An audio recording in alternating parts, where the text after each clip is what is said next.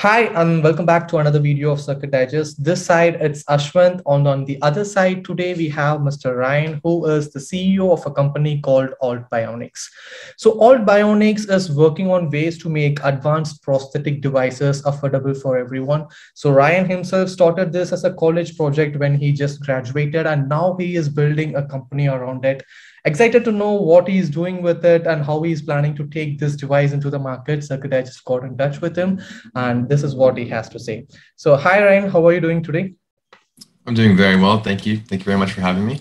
Okay, Ryan, thank you so much. So, yeah, let's dive into the question straight away. So, let's talk about Alt Bionics first. So, what inspired you to start with the field of prosthetic devices, Brian? Yeah, so my sophomore year in college, I still had no idea what electrical engineers actually did. And that's my degree, electrical engineering. Mm-hmm. So I started doing independent research into the different fields of, electrical engineering. And I found the field of robotics, and I simultaneously found how it was applied in prosthetic devices. And then I came across a man named Johnny Matheny, who had the most advanced bionic arm in the world. Okay. So that was DARPA's funded John Hopkins project that was basically $120 million worth of research and development into this bionic arm. And I was just amazed, blown away. I was like, oh my gosh, like we're here in technology. Like I would love to be a part of this. I didn't care anymore what engineers did on a daily basis. I knew exactly what I wanted to do. So that's kind of where it all started. But the biggest thing is probably the cost of those devices that I found out. I found out that they were anywhere from $10,000 to $150,000. And that was just absurd to me. I was like, that's weird. You know, I've worked with some of these circuits before. I understand the electronic componentry. So yeah, about 4 or 5 years ago now, I started learning all that I could about these devices and set out to see if I could build my own for less. So that's kind of where it all started, my sophomore year of college. Okay, fine. So that is when it hit you, right? But how did it transform into a company, and how did it took off the ground as a company? Yeah, so my sophomore year, like I said, I discovered that and I set out to see if I could build my own for less. So over the next 2 years, I started doing independent research into electromyography sensors, neuromuscular control, and checking to see if I could find some type of medium or hand to build and prove out this device that could be made for less. And so in my final year at university, I found an incredible team who shared the same vision, and with them competed in the university's yearly technology symposium or competition. And that's where we built an AI enhanced bionic prosthetic device. And it's actually this one right here. This is an open source design from one of our competitors actually out of the UK, but it helped basically demonstrate what we were trying to do. So we built this for $600. Okay. It came with touch responsive haptic feedback. So when you shook the hand, this little LED on the ring on the back lit up, kind of like a stoplight from green to yellow to red based on the strength. It had AI enhanced electromyography sensors, so it could better detect what the user was trying to do based on neuromuscular signals. Okay. And we got second place at the technology symposium. Oh. Which was awesome, right? I mean, we had 6 separate news stations come do stories just on our team. So it was incredible. Everyone asked us like, what next? But at that point, it was just a project for us. It wasn't until I met Ryan Davis through a friend I had in college, who's an Army Ranger. He was involved in an IED explosion in Afghanistan about 4 summers ago now, almost 4 summers ago now. And he ended up losing his arm above the elbow and legs at various heights. And his cousin Sarah asked me, hey, could Ryan Davis use your device? And I said, absolutely, that's why we made it. And I brought it over to him. They turned to me and they asked, what's next? And when a family whose life this affects asks you what's next, it's much different than people at the technology competition asking you what's next. So it was at that moment that I said, okay, I can definitely help people with this. I want to turn this into something more. And yeah, that's where the company started. So 6 months after that, started the company as a sole proprietor, and then it's been a crazy ride from there, but that's where it started. Okay, that is interesting. So what you just showed us was your first prototype ever, right? Is it right to say that? Was that your first Yep. build device? So how did you go around with this? Is it all 3D printed? I could see a NeoPixel ring on the back, but Yeah. are the fingers 3D printed? Like what like how did you get around with it for your first prototype? Yeah. So this is called the Brunel Hand 2.0. It's Brunel,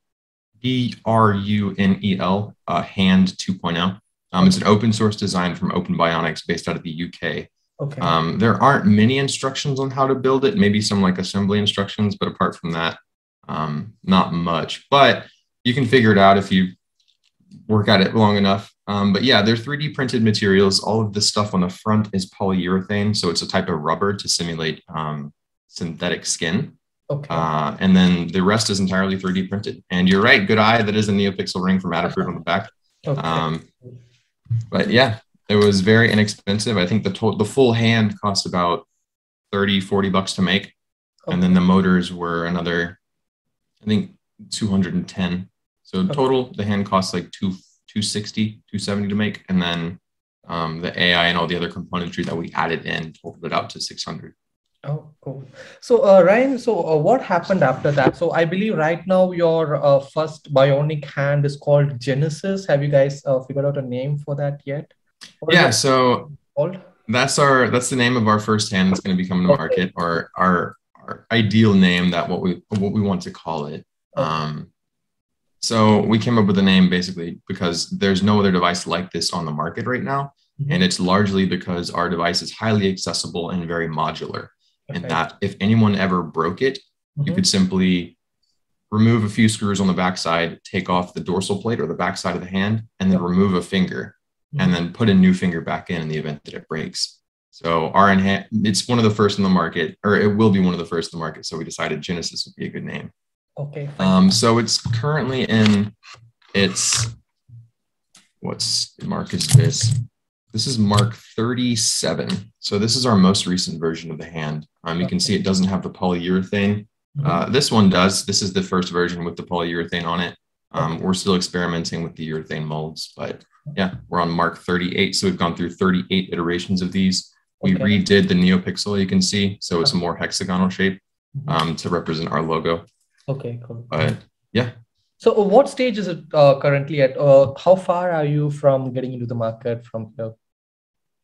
Yeah, so we're still in research and development. We're hoping to be in markets by the end of this year. And yeah. Okay. So Ryan, it should have been a huge transformation, right? Like right from your first prototype to, like 36, 37 iterations so far. So how would you compare it? Like how has your journey evolved from, starting it as a prototype to getting ready for, getting into the market? Yeah, I was very lucky.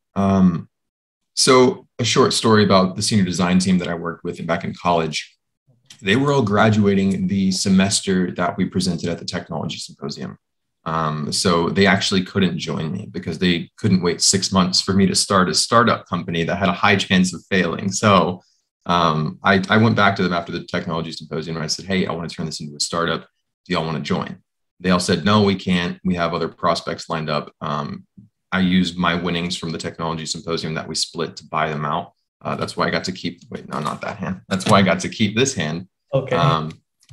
But yeah, I guess, like I said, I was very lucky in that after rebuilding the team, I was originally only looking for one mechanical engineer, but after about 40 interviews with mechanical engineers, I found two that were just impossible to pass up. So I asked them like, hey, would y'all both want to join on? Best decision I ever made, probably in my entire life, because they are geniuses, like in disguise. They're diamonds in the rough, and it's amazing. So Sam used to work for Fortune 500 companies, optimizing manufacturing processes, and he is just a closet genius, is what I call him, because he has some incredible ideas about this hand. And then Jackson used to works for the Air Force Research Lab, developing advanced Air Force weapon systems. And yeah. That's a lot of how the R&D process got started, is with them. I said, I want to rebuild this hand. I don't like these things about the Brunel hand, right? It's kind of floppy, like you can bend these fingers, and yeah, we want more rigidity, more modularity. And so those were the first things where we started. And the first prototypes are hilarious to look at looking back now, because yeah, it's just been a crazy process of research, development, iteration after iteration, failure after failure. And then now we're at a point where, yeah, it's a gorgeous looking hand right now. And definitely. I have them to thank for it. Fine. So Ryan, one of the primary goal of Alt Bionics is to make advanced prosthetic devices for an affordable price, right? So how does the company plan on doing it? Like, what are the areas in which one can particularly reduce cost in a prosthetic device? Yeah, so that's a really good question, one we get all the time. So there's a couple of reasons for this. And the first is that we use 3D printed technologies to do this. So our hands can be entirely 3D printed from scratch, whether on an FDM printer or otherwise. But we use a special type of 3D printing called multi-jet fusion manufacturing, or 3D printing. It uses a type of nylon composite. So I always compare it as the next best thing to carbon fiber. It's just extremely robust, extremely rigid, and we just love it so much. Like you can see, there aren't any like striation lines on this hand. It almost looks injection molded. Injection molding, right? Yep. So that's one of the big things of how we make this so affordable. Additionally, we're still using the same type of molding process. So we use a urethane to mimic synthetic skin. I feel like I should have a better answer for that. I'm trying to balance what's in the patent and what's not, so I don't like completely give away like why we're such a special company. But the biggest thing is 3D printing, and I think that should kind of make it obvious, right? Because if you don't have injection molding processes, you're not going to be having these large, like $1,000 to $100,000 costs of that tooling process. And yeah, so I'd say 3D printing is the biggest one that I can actually talk about right now. Right. So another thing is the bionic hand from Alt Bionics uses artificial intelligence to learn about the different wrist patterns of a patient, right? So can you tell us more on how AI is being used in prosthetics here? Yeah, and give me a second. I'll take my jacket off. It's getting a little hot, but this will also help because I have kind of an example. Okay. So we worked with a prosthetic and orthotic clinic to develop this EMG cuff for me. You can see the EMG sensors in there. Those detect the electrochemical signals that your brain sends to your muscles anytime you want to move them. And so as I put this on, those EMG sensors inside will make contact with my wrist. And you can see these little windows right here have the EMG sensors in them. And so we take in those signals, which range from like 40 millivolts to negative 70 millivolts. And then we do a lot of signal processing on them through our controllers. And then that signal is turned into a 5-volt signal, which varies from 0 to 5 volts based on the intensity.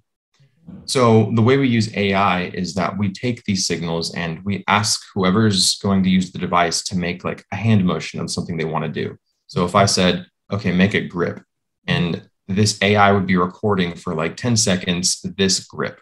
And so after a certain number of data points, it would understand that, okay, whenever those signals went into the controller, it would say, okay, I remember that is a grip.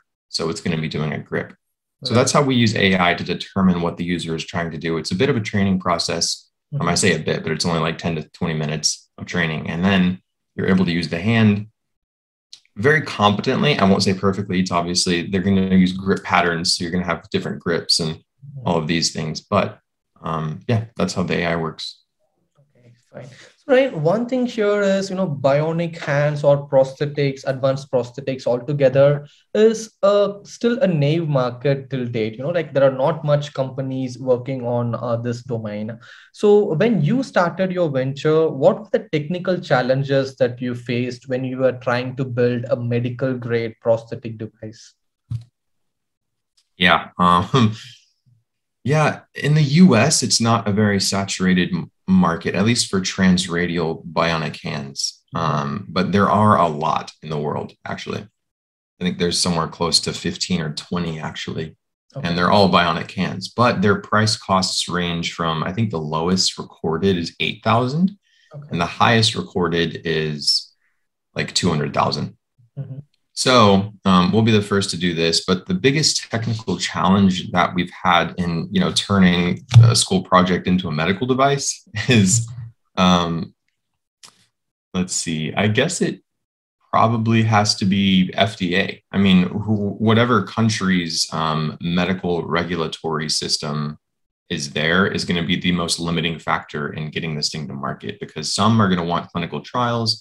Some are going to want you to prove out that, these are subject to design controls and like built with a quality management system in place. And, but yeah, that's the biggest technical challenge. Like I said, I've been very lucky with my engineers. They can solve any problem you throw at them. I say we need to make the thumb move in all directions. They're like, okay, here's how we're going to do it.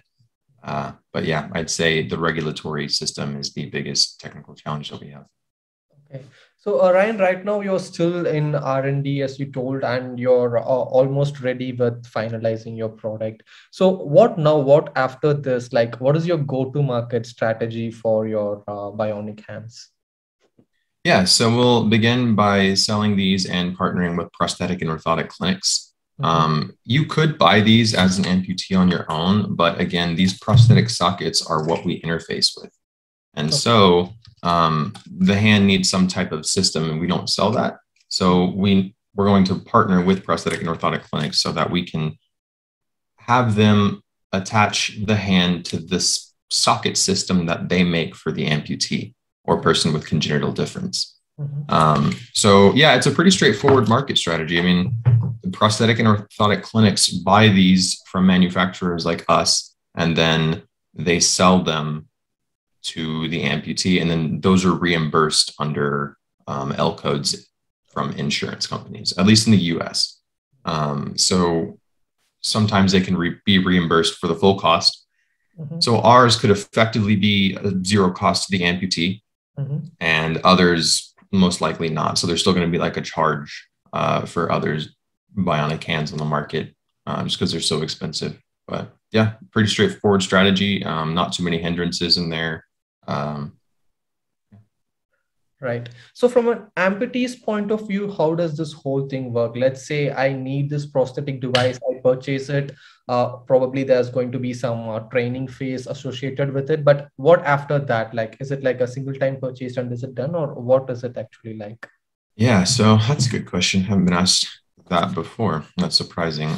So after you go through an amputation, you will talk to your doctor, right? After you're healed up and everything's, I guess, as healed as it can be, you go to your doctor and say, hey, I want a bionic hand, or I want a prosthetic device. Right. And your doctor will then refer you. And this is strictly for the US. I'm not sure how it works in other countries yet. I'm assuming it's the same in the EU, but your doctor will refer you to a prosthetic and orthotic clinic. Okay. And that is where they will start testing your residuum to see if you have enough I guess, electrochemical muscular activity or action potential. Yeah, fidelity to be able to use a myoelectric device or a bionic device. And if you don't, they'll probably offer you a solution that is non-myoelectric, so a mechanical device that you move with, like attached to your shoulder, and it'll close based on that movement. But after that, your doctors will give you the option, or your prosthetist will give you the option of, hey, here is the Autobach iLim, or here is the Osser iLim, or here is the, what's the other one? Here's the Tasca hand, or like they'll give you all the options of the hands in the market. And then it's up to you to make the decision of which is best. And sometimes I believe the prosthetist will even refer a specific hand due to its success in the market. Like amputees are saying, this is amazing. This has helped my life a lot. But yeah, most prosthetic devices have a 2 to 5 year lifespan before they need to undergo either severe repairs or complete replacement. And that's the coolest thing about ours, because we have these modular finger sets. So what you see here is a complete finger replacement. So if a finger were ever to break, you would pop one out from a hand, pop this thing back in, put the plate back on, and you're good to go again. So we're trying to increase the lifespan of these devices by doing that. But from start to finish, yeah, that's pretty much it. That's the lifespan of a hand. And then the training process, like I said, is just you click a button on your smartphone through Bluetooth, it trains it, and then you're good to go. Right. So Ryan, I have one more personal question from my side. Obviously, you can, reveal as much information as you could possibly reveal. But I'm very curious to know how actually that bionic hand works. Like, what are the possible wrist action it can make? How many actuators do you have here? What is its potential degree of freedom? What is the battery you're using? How long will it last? Like, how much of this information will you be able to share? I mean, I can share a lot. Yeah, we have a patent over this, and the patent are for these like very specific things of our device. It's a utility patent, not so much design patent. But yeah, I guess I can kind of go through it. So every finger has a motor with it. So you can have individual motion of a hand, or individual motion of each finger and the thumb. The thumb has, I believe, 4 degrees of freedom. So it has abduction and adduction, as well as flexion and extension. The fingers have flexion and extension. The wrist is fixed, but there are options out there that we can include for an adaptive wrist that can rotate. I don't think it could perform flexion and extension, but I know it could definitely rotate around its axis. And then, yeah, so the grip patterns, I'm pretty sure it's the same everywhere, but there are 6 primary grip patterns that are classified as I guess the essential grip patterns for daily living. And they're called activities of daily living grip patterns, basically. They're called ADLs. And one is called the pinch, another is called a 3-jaw chuck. There's going to be a key grip. So if you need to put like a key in your hand, there is then like if you're picking up grocery bags, I forget what it's called. And then a power grip. So it's like a fist. So if you're gripping something very tight, like a pull. And then there's the 6th one that I can never remember. But those grip patterns will come standard with our device. And then through the smartphone app, you can program other ones as well. We'll have like some pre-programmed in there that you can just select and swap out. But yeah, we've designed it to where you could just from a simple slider. So as like I push one slider down, this finger is going to go down.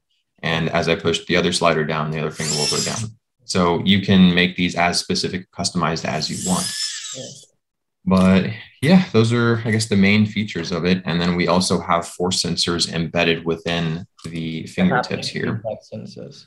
Correct. Yeah. So the force sensors are going to be embedded in both the index, middle, and palmar areas. And those will be proportionally mapped to the LED ring on the back. So as you push down on something, you'll see that LED ring light up with a proportional,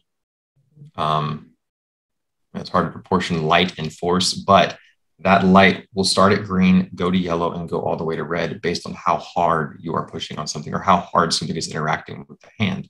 I have a video out there of me shaking this hand, and this will light up. And as you're shaking it, like you're actually shaking a hand, like meeting someone, it will light up. And that's kind of a neat thing that we added, because you don't really know like how this hand that has no nervous system or interface is reacting or interacting with the environment. So we thought that would be a good thing. It's also going to interface with vibration motors that will vibrate at a proportional force of that as well. So 2 modes of haptic and visual feedback, or 2 modes of feedback, which is haptic and visual. Yeah, and the last thing was about the power source. Like, how do you manage to power this entire setup?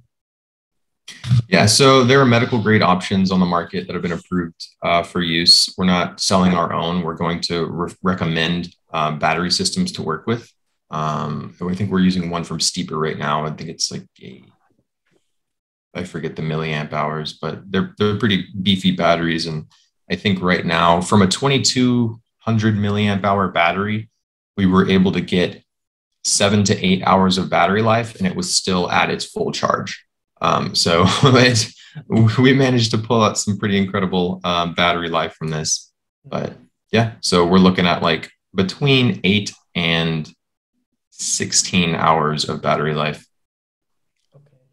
So Ryan, when I looked into your website, one thing that I found was you have a separate wing called Bionics Engineering, which plans to help college and high school students to learn more about medical devices. So can you tell us more about it? Like, why did you start this and what are you planning with this?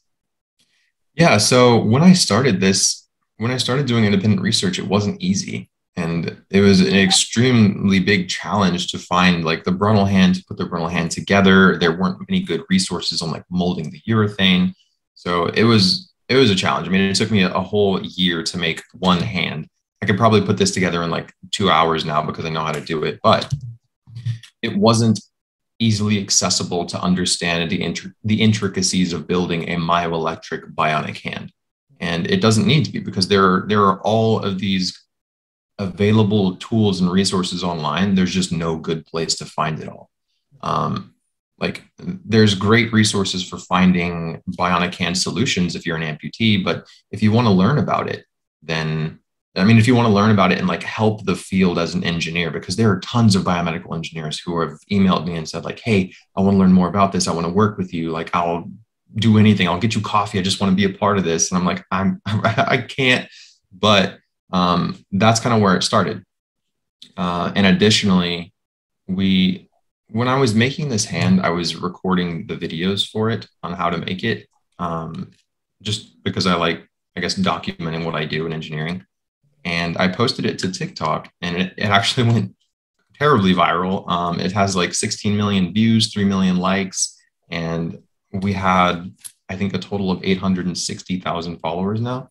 And from there, we also found out that tons of people want to learn about this, but they don't know how. And they ask me, hey, how can someone in high school start learning about this? Or how can someone in middle school even can start learning about this? And I'm like, oh gosh, like I gave them all the resources, but it's scattered, right? You have like to have 18 tabs open and like bounce between. So I decided that I would love to have a page on our website where people can just click on Bionics Engineering and start this like scroll down page of like, okay, either YouTube videos, some type of infographic, or reading, and then kind of understand bionic prosthetics from the ground up.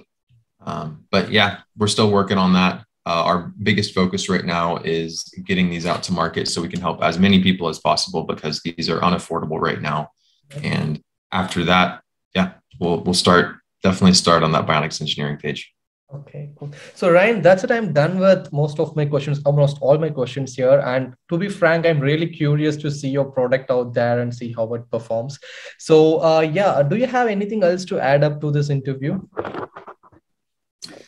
I mean, the biggest thing, I mean, one of my biggest missions is to try and help inspire people to get into this field. So if you have any questions and you're watching this, please feel free to email me at altbionics@gmail.com. That's the one I check for, that's associated with like all our social media and everything.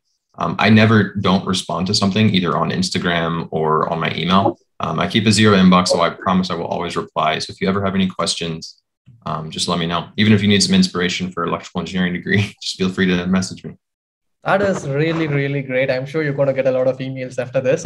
Guys, so that is the email ID. It's altbionics@gmail.com. We'll also put that in the description just to make sure you're getting it right. So that's it, Ryan. Thank you so much for your time, despite your busy schedule. Thank you so much for joining us today and sharing your thoughts and your progress with Alt Bionics. So